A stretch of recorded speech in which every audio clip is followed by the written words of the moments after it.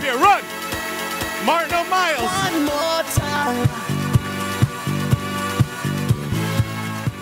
All right, we need to get a couple of things clear, okay? The degree to which he hates reading bios is the degree to which I hate writing and submitting them. So when they asked for it, if you ask Crystal, I didn't actually submit one, which means she went to somebody else. They found something somewhere, somebody wrote it, and it did not start with anything about when I was born. Okay, so today what I'd like to talk about, if you're cool with it, is how to create a business that makes your clients happy every single time. Are you interested? Okay, good, because if not, I was like, well, I'll sit down, because, you know, it's early in the morning for me. But I also want to do is I want to contrast that with how do we do it without stumbling through the strategies and the tactics and the tech, because sometimes they can get overwhelming. So real quick, I'm going to do a mercifully short introduction, as in it's not even going to come up. Is there a place I'm supposed to? All right, so here's the mercifully short introduction. My name's Brad Martineau. There we go, CEO of 6th Division. If you want to email me, you can email me. If you want to hit me up on the socials, feel free to hit me up on the socials.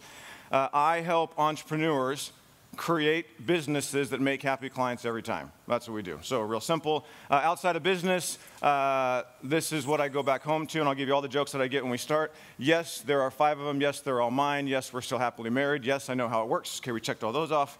The other reason why I show this picture is Chris Rock has a joke. He says when you go on a date with someone for the first time, you don't go on a date with that person, you go on a date with that person's representative, okay, which is, let it sink in. Maybe that doesn't make, maybe it's not funny up here. Okay, so it's funny, but it's also true. Now, anybody in here have 4 or 5 kids? Raise your hand. Okay, so you all know that this picture is a big fat lie, right? Like bullcrap, there's no way. That is not representative of what it's like. So this is what it's actually like to have 5 kids and family pictures, but this is what it's really like to have 5 kids and family pictures. Okay, now the reason why I show this is because when we show up at events, here's what we tend to do. We come in as an audience member, we bring our representative, and we posture. And then as a speaker, I'm supposed to get up and tell you that everything's great and it always has been fine and it's amazing and I'm this fantastically perfect person. And what happens is that representative that we bring blocks us from all possibility of learning. So my invitation for you, and I'm going to do the same thing, is take off your representative, fold it up, stick it in your purse, stick it in your notebook, and for the next 20 minutes, let's have a non-representative-based interaction. Who will join me with that? Okay, beautiful. All right, so how to create a business that makes your clients happy every single time without stumbling through the strategy, the strategies, the tactics, and the tech. So look, because here's the deal. Our businesses exist to create happy clients. And I know when we get together, what we like to do is we talk about our revenue that we made, and we talk about how big our team is. But at the end of the day, what it's really about is that we actually create clients to be happy, right? So you want to know what will take the wind out of your sails faster than anything in the world? At least this is true for me. Having clients and not being able to make them happy. Who relates to that? Right? So here's what, tell me if this sounds familiar. So you're like super excited in your business. You got this vision. Maybe you just closed a couple of big deals. Maybe you went to an event and crushed it or a campaign crushed it. Super excited. Log into your email and boom, you got a client problem. Wind gone.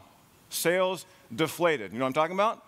And then it happens again. And if it happens too many times, what happens is you start to look at your email and it's a little bit like playing Russian roulette. Like, I don't know that I actually want to go in and check that out. And then what we haven't even gotten to are the leads and the prospects that are slipping through the cracks of our business because we're over here trying to take care of our clients. Raise your hand if you know what I'm talking about. And eventually it can kind of start to feel a little bit like this. We're like, holy crap, how do I handle all this stuff? And then we haven't even gotten to all the ideas. We come to events, we go to masterminds, we have business coaches, and we got all these ideas of things that we're supposed to do. We haven't even got to those yet. Right? So tell me if this sounds familiar. You're supposed to have a lead magnet. Anyone ever heard that before? You should have a tripwire. How about, oh, you know what? We should have some webinars running, maybe a funnel. We should definitely automate all that stuff. We should do a survey in that thing. Don't forget to use video because video crushes. Online course if you want to scale your impact. Then roll them into a membership. And then on the back of the membership, make sure you run Facebook. And then definitely got to do content. You got to be all over the socials. Don't miss LinkedIn because LinkedIn is it right now. Don't forget the long-term strategy of SEO. Make sure that you write a book to establish your authority, and then make sure you have a great experience. So we're like, cool. I'm going to go do all of that, which, by the way, none of these are bad ideas. We're like, holy crap, what do I do? So what we do is we got to go get software to make it easy, right? So we go out, and there's only like 4 million different software tools that we're going to use to make our life insanely easy. I think it's like Friday at noon Eastern, a new one comes out that's going to revolutionize our life and change it, right? So we got all the software tools, and then we're like, well, crap, I don't actually know how to do all that, so we got to go get people to help us. So we get copywriters, and then we got to get our web designers and our web developers and our print designers, right? Sound familiar? So here's the question. Tell me if this feels familiar.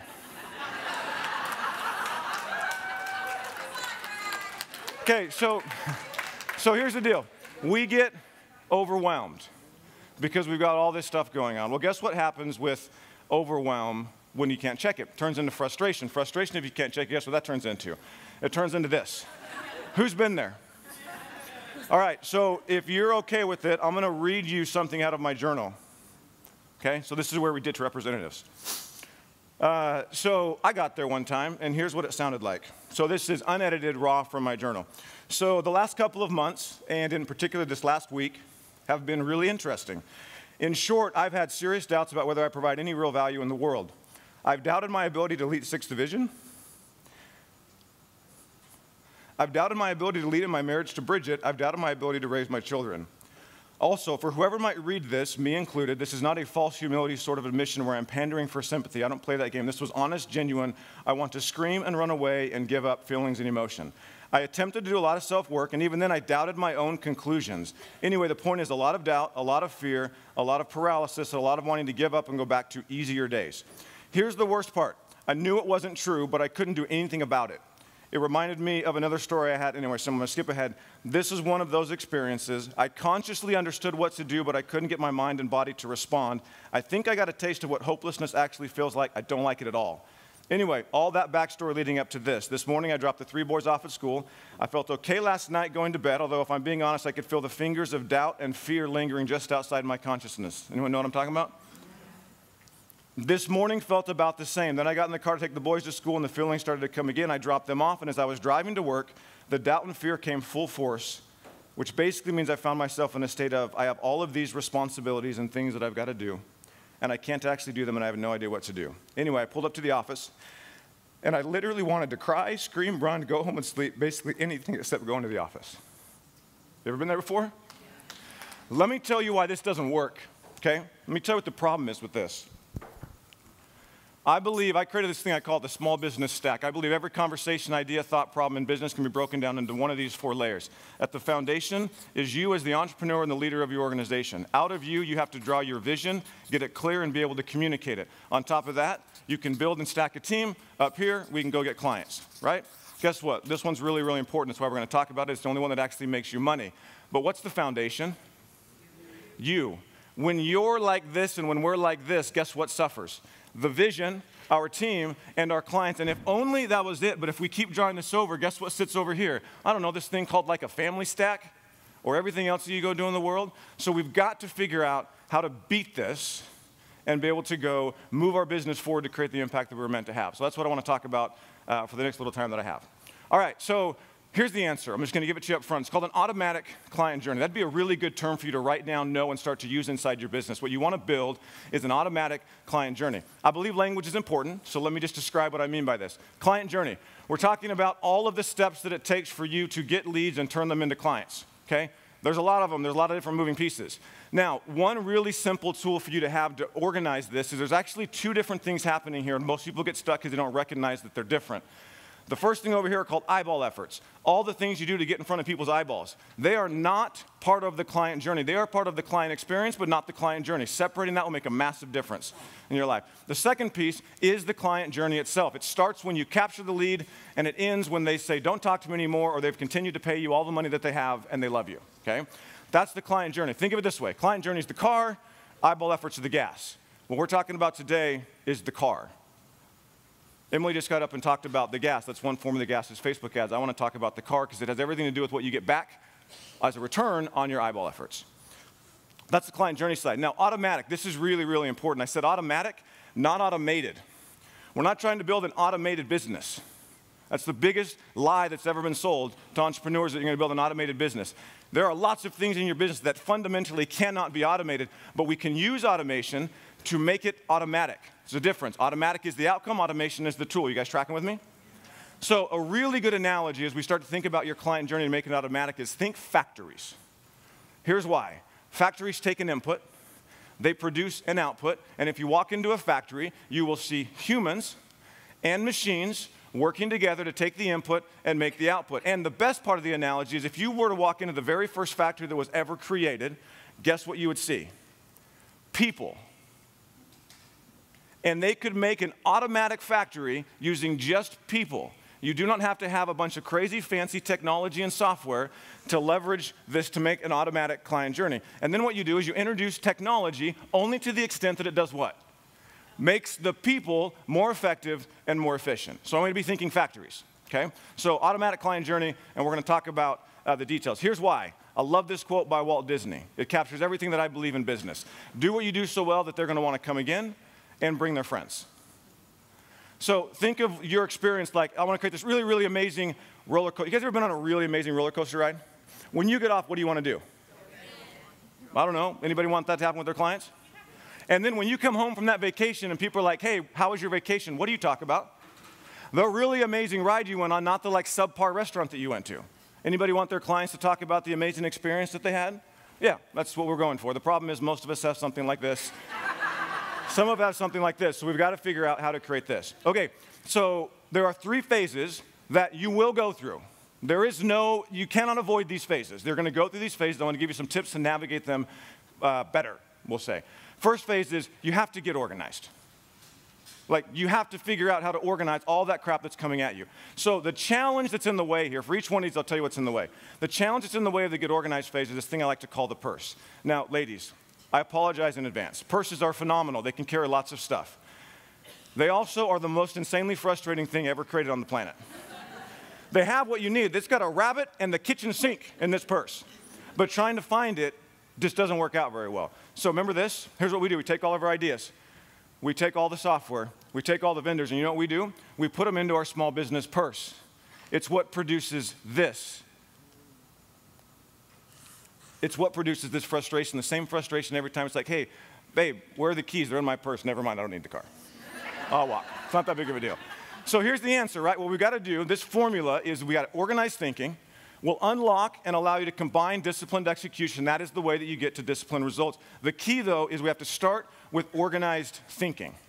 Okay? So let's just break down what's actually happening in your business. Your business exists to make money and make an impact, yes? I can guarantee you that you will never make $1, nor will you ever make an ounce of impact that is not done through one of the things that people can buy from you. So your business is nothing more than the list of things that I can come to you and I can buy to get. It's your products and it's your services. Got it? Okay, it'll seem simple, but it's significant. Your entire business is nothing more than what I can buy from you. Each one of the things that I can buy from you has a client journey. Whether you're intentionally designing it or not, it has one. And then each one of those has eyeball efforts, every single one of them. Your business is nothing more than what I can buy from you. Every single thing I can buy from you has a client journey. Every client journey has eyeball efforts to fill it. You want to say, I got a target to make $1 million, $5 million? Guess what you got to do? What are you going to sell to make that happen? What's the journey that's going to get people to buy it and be happy? And then what are the eyeball efforts? How do I get enough people in so they go through the journey so I can sell what I want, create the impact that I want? Now, when we dive into this box, it's a little bit misleading, okay? This box actually has some moving pieces. So inside here, we've got eyeball efforts. That produces some leads. Leads turn into prospects. Prospects turn into clients. Now, we don't convert all of our leads and prospects. And then some of our clients are done, so they drop down onto these lists. What you're looking at here, inside the client journey, there's only 4 types of factories that exist in your business. This is what they are. You have a client factory, a prospect factory, a lead factory, and list factories. Every idea you ever have will fit into one of these buckets. It'll either be to add one of these factories to your business, shut one down, or change the way that one of them works. That's it. That's the only thing that you're ever doing when you get ideas. Okay, now, you might have multiple lead factories in a client journey. You might have multiple prospect factories. It might get super complex like this. Point is there's only 4 types of factories that exist in your business and inside the client journey. Here's the challenge that a lot of people have. I love this quote. Said this was a guy that commented on Facebook. He's like, yeah, I've got a couple of moving pieces you mentioned, articles, online course, webinar, but they seem to be just floating around in space and not tethered to any kind of system or flow, which would be ideal. Anybody relate to that? It's like I got things working, they're just not working together, right? So this experience we have, like, it doesn't work very well when it's not connected. We got to make everything work together. So when we work with our clients, we do this thing, we call it a client journey game plan. You can call yours whatever you want, but it's a client journey game plan where the first thing we do is we organize all the different factories in our client journey so that they're working together. So you got to get that developed in your company that you have the ability to do that. So after we do that, now we got to go look at the factory itself and make sense of all the moving pieces inside the factory. So we'll look at our client factory, our prospect factory, our lead factory, and our list factory, and we got to get all the details organized. But there's 2 layers of organization here. First is organize what are the factories, how do they work together. Second is what are the details of each of the individual factories. We do this. It's called an executable blueprint. It basically tells what's supposed to happen once you get inside of a factory. Okay, so the tools, again, this is a recap. You got a client journey game plan, organize all the factories to work together, and then you got an executable blueprint, which is organizing the details of the individual factory. Now, here's the deal. You want this to be in a system, and here's why.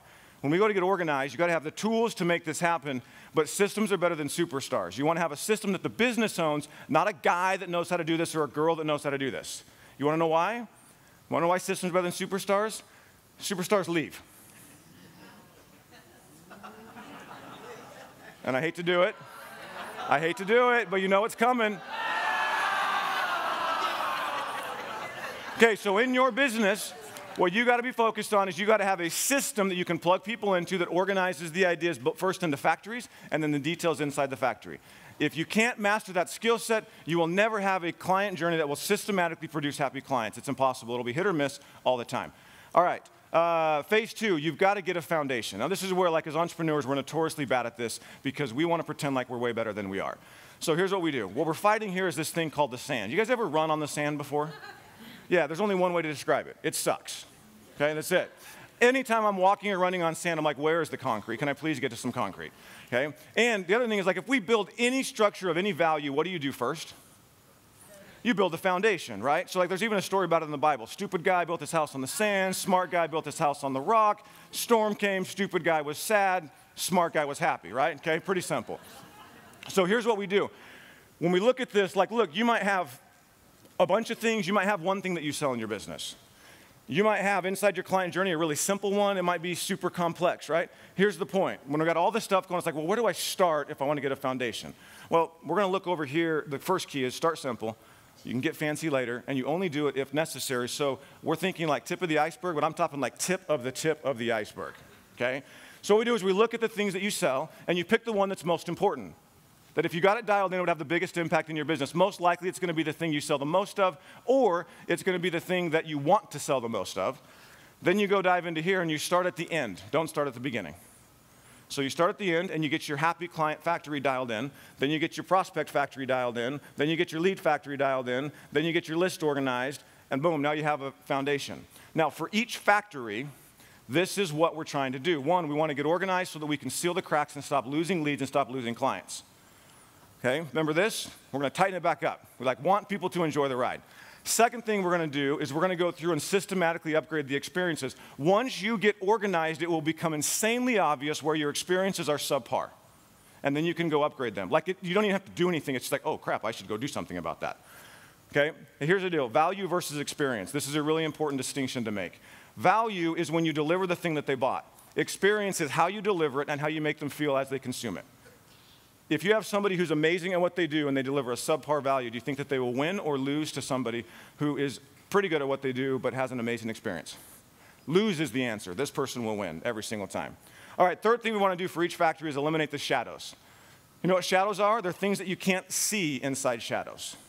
And most entrepreneurs run their business and they don't have real clarity and visibility into what's going on. So what we do is as we're going through each factory, we identify what reports do I need that will help me make important decisions about this factory, so that we have something that will actually help us drive our business. So we eliminate the shadows, and then we're looking at how can we make this easier for me and for my team. And this is where we start to consider software. This is where we start to consider tools to make sure that it actually makes our life easier. So this is the middle phase, is get a foundation. How about we do this? You guys are taking a bunch of pictures, and I know what's going to happen. You'll never look at them again. So let's do this. In a second, I'm going to pull up a slide, maybe a minute and 15 seconds. I'll pull up a slide that has a little text number you can text in, and if you're really nice and say amazing things about me, I'll give you a copy of the slide. Sound good? Okay, cool. All right, so what this does is it tees us up to be able to get better. Now, I don't know what get better means for you, right? Maybe you started with the first product or service, and you're like, oh, I'll just go look at the other ones. That could be what you do next. Maybe you're in here, and you're like, oh, I got my foundation dialed in, but actually I've got these other factories inside this client journey. Maybe you go look at those. I don't know what it's going to be in your business, but now you're in a position to be able to go actually do something about your client journey. So we get to go get better. Now, here are the things that people say that cause them to stop. You got to be aware that your brain's going to tell you all the reasons why you shouldn't do everything I just talked about. Number one, oh, all that organization stuff, that sounds like a lot of work. You know what sounds like a lot of work for me? Running in sand. And running in sand is what you're doing when you're trying to do work and you don't have a framework or a process to do it and you're not organized. So here's all I know. If we race in getting organized in our client journey, I will win. That's it, right? So it's not. So don't fall victim to this lie. We got to have the system in our business to help us organize the factories and then organize the details. Second thing is, don't be so full of yourself, like myself included. I fall into this trap that you're afraid to step back to step up. You might need to come back and just. You guys ever seen in the lumberjack Olympics? They have this thing where they have to chop in, put a plank in the tree, and go up and then cut the top off. Sometimes they get up 2 planks and they're like, oh crap, I got to go back down. That one's not dialed in right. Don't be afraid to step back to step up. Go look and get your foundation dialed in. Third thing is, don't be fooled by success. Just because you have pretty good success doesn't mean that you don't have room to get better. And then the last one is my favorite. Oh, I can't wait until I'm ready for that. As if this is the thing that you earn the right to do after you've built a business. No, when I was in the parking lot and I wanted to go home and I wanted to go to sleep, the thing that got me to where I am now, which is I've got a program we're launching next year that's going to change how entrepreneurs look at their client journey and a software tool that's going to back it up. The thing that got me there was this. I didn't get there and then I started to do this. This was the thing that got me there. And look, here's the deal. So in summary, everything's easy until it's actually time to go do it. Okay, so I built a business to help entrepreneurs do this. So here's the number. Take a picture, make sure you text into it. There are a couple of ways I can help you. One, we're going to have a conversation. Come chat. If there's another one that you're like, I really want to go to that one, great. Text in and go to that one. This will kick you a text back that says, hey, let me know what your name is so I don't call you nameless person, right? And then we'll have a little conversation. I also wrote a book that's coming out later this year called Happy Client Factory. So if you want to get like a pre-release version and take a look at that, it goes deeper into this stuff, then we'll text about that. And then also I'd love to have a conversation about how we can help you install this system and get this foundation in place. I'm really, really excited to see what you guys go do to get better, right? We're entrepreneurs and we're archangels. And I looked up archangel before I come up here and I said it's an angel of high status. You know what angels do? They protect people. Here's what I know. What I know is when you get organized and you have a system in your business to be organized, and then you go get a foundation, it will change you. And when you are changed, the way that you show up in your company and to your team will fundamentally change the way that they show up. And what they're going to do is they're going to go home, and it will fundamentally change the way that their children show up in the world. And those children are going to go out in the world, and it will fundamentally change the way that their children interact with their friends. And sometime down the road, there is going to be a child born to a friend of one of the kids of somebody that works with or for you that you have the ability to impact when you can create a business that systematically makes happy clients every time and can influence them. So my invitation to you is to step into your power as an entrepreneur, step into your power as an archangel, create the business that creates the happy clients, and create a whole new future for someone that's not even born yet.